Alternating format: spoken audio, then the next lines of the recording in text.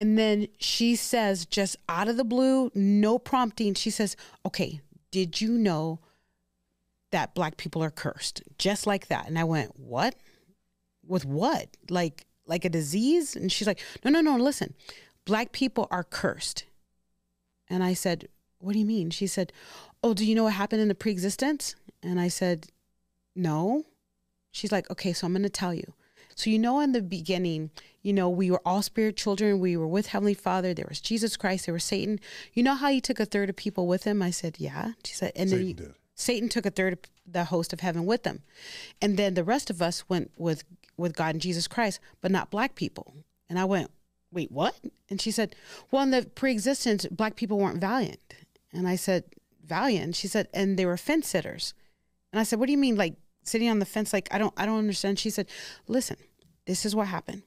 So when Jesus Christ was giving his plan and Satan was giving his plan, you didn't choose either one. You kind of wanted to come down here, get your buddy and see who would win the war. And then you would choose then. And so you were punished for that. But the good thing is you're here now. You're baptized and now you can prove yourself. So you get your body, you live a good life. Now remember, it's going to be hard because of your decision. Your lot in life is going to be really hard, but you chose that. You knew that. You have a veil put over you. You won't remember, but you guys made these choices. You accepted this as part of the plan. You wanted to be Black. You chose to be Black. You chose this trial because you knew you can endure and you knew that you were going to be rewarded in the hereafter. Not just that, but you were a fence sitter. You weren't valiant. And so it's almost like you're Black because you were lazy or indecisive. But that's what she said. In the pre-existence. Yeah. And I said, okay. But she said, this was her face. She said, but you're baptized now. You can prove yourself. You can endure. You will be great. Just hustle. Yeah, hustle. You will be so great. You will be forgiven. Now it's going to be hard. And you chose this trial. You chose this trial. Fault. It's all your fault. You chose it. So don't complain about it.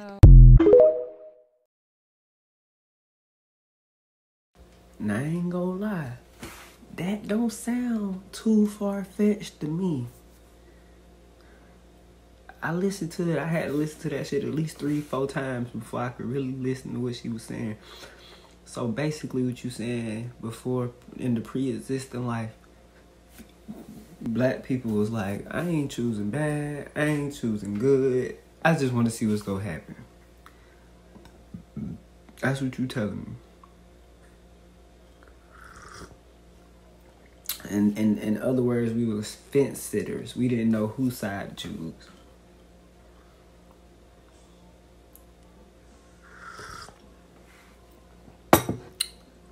Is that the reason why it's so hard for niggas to choose sides now?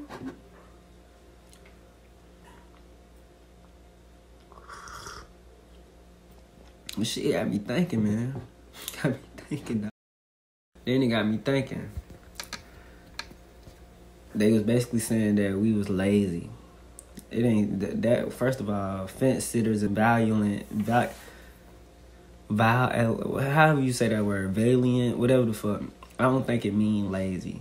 It just means like not this, like you can't make a decision for the most part. But I'm gonna go look this term up because I was trying to quit to call a nigga lazy, bro. Like quit to do that. But yeah, I'm gonna have to look that word up. But how do y'all feel about this situation and these circumstances? Do y'all feel like that fits the truth, basically? Like, so that's why we go through what we go through, because we couldn't decide what we wanted to do. Shit don't sound too far-fetched, I ain't gonna lie. Not too far-fetched, but it's just the lazy part for me. I don't know what y'all got going on, but y'all need to go ahead and get to it, man. Run this video up. Stop playing with me. Yeah.